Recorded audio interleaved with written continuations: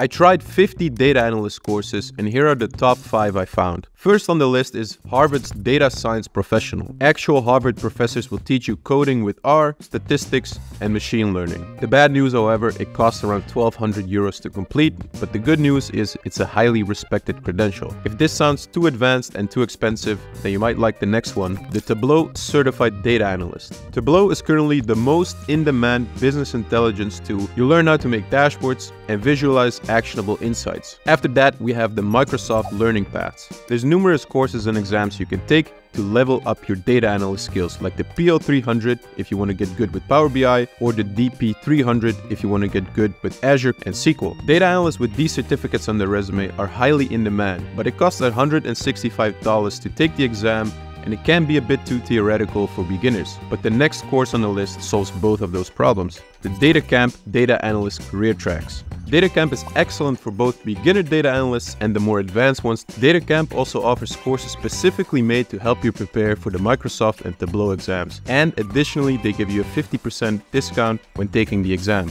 And at last, we have the Google Analytics 4 certificate, a certificate specifically for marketing analytics and web analytics. All course links, including a list of the top 10 most in-demand data analyst certifications, are in the comments.